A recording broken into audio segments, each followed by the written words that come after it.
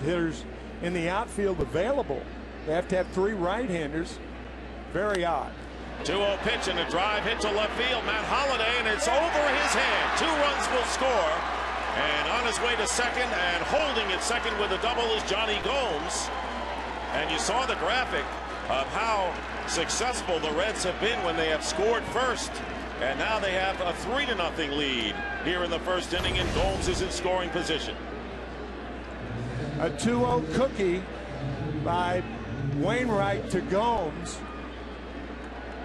But to be fair, Wainwright should be out of the inning. Both runners score easily. Gomes to second. RBIs number 73 and 4 for Johnny Gomes.